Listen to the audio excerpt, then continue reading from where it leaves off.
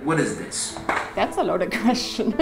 What is this? A loaded question because for Bia Solo, all of this, self-dubbed as into taxidermy, I cannot get over the fascination of how intricate insects are. is a passion. I have collected for a really long time, so my house looks like a natural history museum. And after years of collecting, she started in on creating. I connected with a friend that ended up teaching me how to pin my own butterflies, and that turned into an obsession. Fast forwarding a few more years, her home museum began to overflow, so she formed her own brand, Novis Mortem, and then gathering other local artists, opened a brick and mortar in 2020. So this is how Novis Mortem was born. It's a space built to showcase the art for sure, but also a space built to get people thinking, made with a museum vibe. So people that wouldn't necessarily seek out dead things still have an interest and a curiosity. The hope is to start conversations and get folks to ask questions, learn a bit about insects and how to support them